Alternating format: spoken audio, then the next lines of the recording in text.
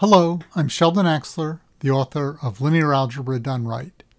This video discusses part 1 of the section of the book titled Generalized Eigenvectors and Nilpotent Operators. In this video, we will focus on null spaces of powers of an operator. Let's review the standard assumptions about notation that we will be using in this section. As usual, F denotes either the scalar field R of real numbers or the scalar field C of complex numbers. Also, we've been talking about inner product spaces, but the material that we're going to be discussing does not really rely upon inner products. Thus, from now on, we're going to assume that V is a finite dimensional non-zero vector space over our scalar field F. In other words, V is no longer necessarily an inner product space. It is finite dimensional, and we've added the assumption that V be non-zero just to avoid some trivial exceptions to some of the results. We are aiming to give a description of a general operator on a complex vector space V. We won't get to that in this video, but we need some preliminary material that will help us. Here's the first result we'll need. Suppose T is an operator on V. Then we have the string of inclusions shown here concerning the null space of powers of T. Let's look at this carefully. It starts with 0 is equal to the null space of T to the 0 power. T to the 0 power, by definition, is the identity operator. And of course, the null space of the identity operator is 0. So that gives us that first equality. The next inclusion says the null space of T to the 0 is contained in the null space of T. And of course that's true because 0 is contained in every subspace, and in particular in the null space of T. And then after that we have inclusions. Specifically, we have that the null space of T to the k is contained in the null space of T to the k plus 1. Here the word contained in means that they might be equal. Contained in just means that every element of the null space of T to the k is also an element of T to the k plus 1. So that includes the possibility that the two sets are equal. Let's look at the proof of this result, which is quite easy. Suppose k is a non-negative integer and v is in the null space of t to the kth power. That means that t to the k applied to v is 0. That means that t to the k plus 1 applied to v, which is t applied to t to the k of v, is simply t applied to 0. And because t is an operator, in particular t is linear, that says t of 0 is 0. So we conclude that t to the k plus 1 of v is 0, which means v is in the null space of t to the k plus 1. We started with the assumption that v was in the null space of t to the k. We conclude that v is in the null space of t to the k plus 1. That means the null space of t to the k is contained in the null space of t to the k plus 1, which is what we wanted to prove. This completes the proof. Now let's erase that proof so that we have room to display and prove another result. Here's our other result. Suppose T is an operator on V. And suppose that in this chain of inclusions from the first result above, at some point we have an equality, meaning that the null space of T to the m is equal to the null space of T to the m plus 1 for some non-negative integer m. The conclusion is that we have equalities all the way after that also. Let's look at the proof of this result. Let k be a positive integer. We want to prove that t to the m plus k is equal to t to the m plus k plus 1, giving us the equality all the way through. We already know one inclusion from the top result above. Specifically, we already know that the null space of t to the m plus k is contained in the null space of t to the m plus k plus 1.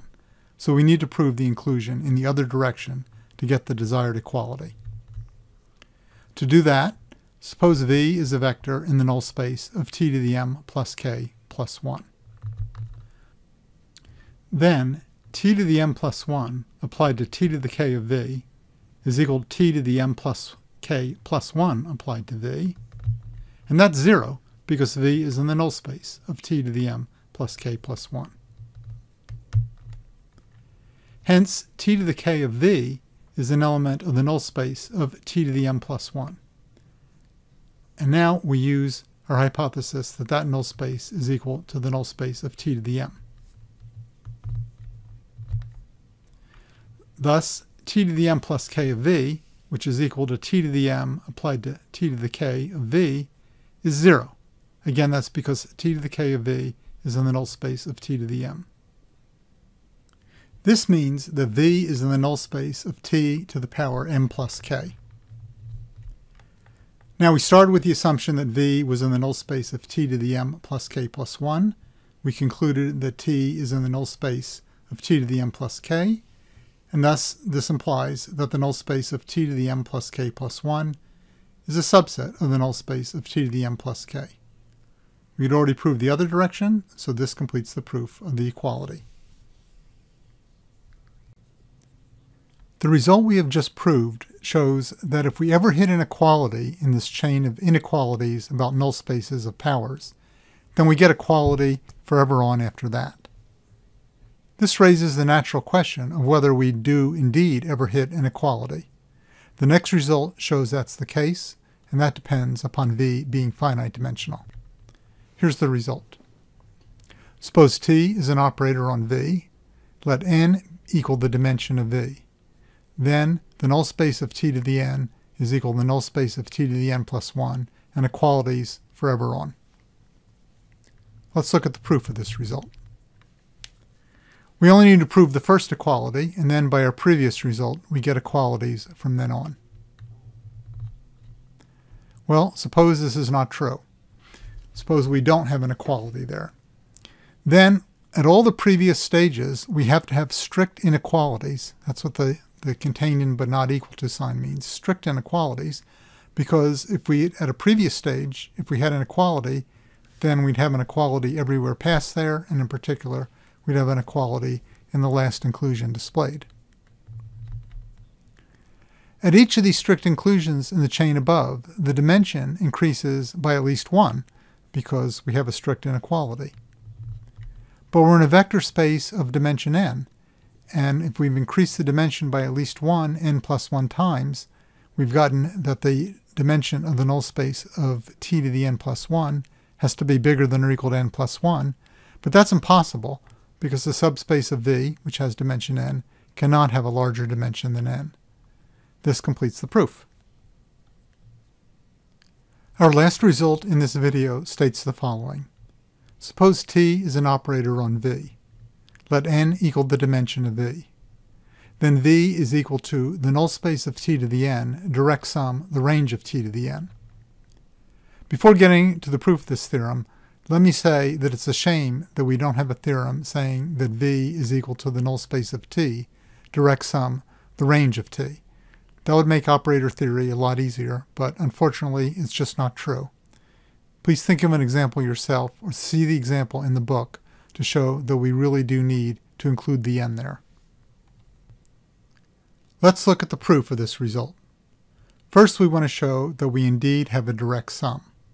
That means we need to show that the intersection of these two subspaces is equal to 0. To do that, suppose we have a vector v in the intersection of the two subspaces. That means in particular that t to the n of v is 0. That's because v is in the null space of t to the n. And also because v is in the range of t to the n, there's some vector u in v such that t to the n applied to u is equal to v. Now, apply t to the n to both sides of the equation at the bottom of the first column, and we conclude that t to the 2n of u is equal to t to the n of v. But t to the n of v, as you can see from the first column, is equal to 0. That says that t to the 2n of u is 0, and the result we proved on the previous slide says that the null space of t to the 2n is the same as the null space of t to the n, because we've hit the dimension, and thus t to the n of u is equal to 0. Thus v, which is equal to t to the n of u, is 0. In other words, we've shown that our arbitrary vector v in that intersection is 0, so the intersection of those two subspaces is indeed 0. That means we do have a direct sum. And now we have to show that the direct sum is the whole vector space V. But let's look at the dimension of that direct sum. The dimension of the direct sum of two subspaces is equal to the sum of the dimensions of the two subspaces, giving us this equation. And now I hope you're thinking what to do. We should use the fundamental theorem of linear algebra to show that the dimension of the null space of any operator plus the dimension of the range of that operator is equal to the dimension of the domain, in this case V. So we have this equation. And now this equation, the dimension of the direct sum is the dimension of the whole space, means that direct sum has to equal the whole space. This completes the proof.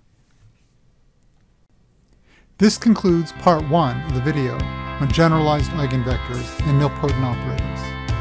If you see a small picture of a slide in the upper left corner of this slide, then you can click on it to get to the next video. If you see a small picture of part of the cover of linear algebra done right in the upper right corner of this slide, then you can click on it to get to the book's website.